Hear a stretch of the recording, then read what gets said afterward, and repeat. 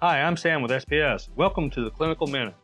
In this segment, we'll walk through the basic settings and programming of the Proteor ALLUX MPK. After you get connected to your ALLUX knee, the basic settings allow you to set up and program the knee.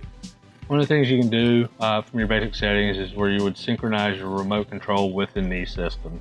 You would select your appropriate time zone, Eastern Standard, Central, Mountain, or Pacific. Then we would go to next, and we would be able to calibrate our sensors on our knee from the screen. And then you can actually do a test of the different vibration alarms and settings of the knee for the patient. And then we begin actually programming the knee. The toe release point is the transition point at which the knee transfers from stance to swing phase.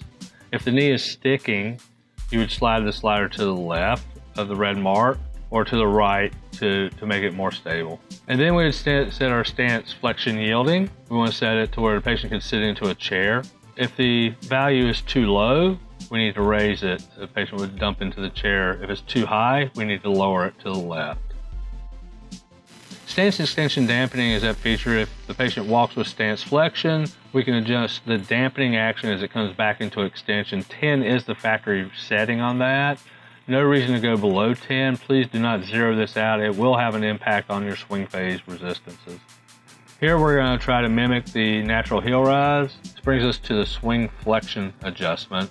This is where we would set up the heel rise of the knee as it goes into swing phase. Number to the left is lower resistance, and moving it to the right is higher resistance, so you can match your heel rise correctly. Then we would actually adjust our terminal impact, which is your swing extension dampening.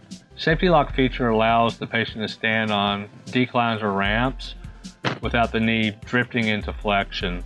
On the ALLUX knee, we actually have the ability of, when the battery goes dead, as clinicians selecting whether the knee will go into high resistance for our patient or free swing for our patients. The ALLUX knee is a polycentric knee, so it's more inherently stable than a single axis knee, so free swing may be a better adjustment alternative for your patient. This has been the Clinical Minute. For additional videos, visit spsco.com/clinicalminute.